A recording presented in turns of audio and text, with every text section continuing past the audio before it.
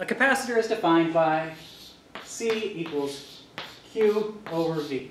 Capacitance equals the charge that the capacitor holds divided by the voltage across the capacitor. And you can derive that that's equal to times the area of the capacitor over the distance between the plates. So, if we charge a capacitor with a certain amount of charge, and then change the distance, the voltage should change proportional to the distance. And we'll verify that by charging up this parallel plate capacitor, and then moving one of the plates. That way we'll be holding Q, A, and epsilon constant, which means the only things that can change are V and D.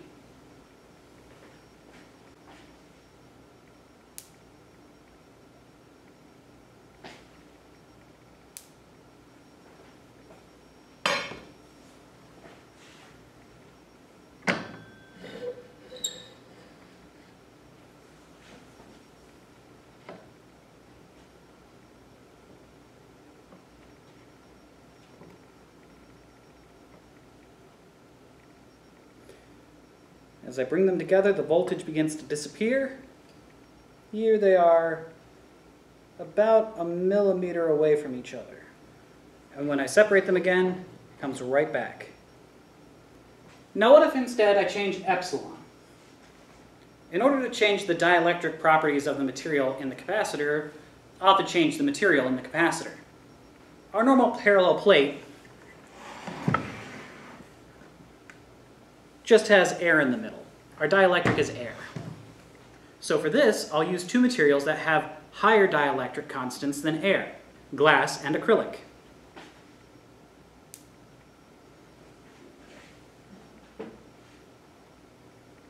We'll start with glass. We notice that as epsilon increases, V must decrease.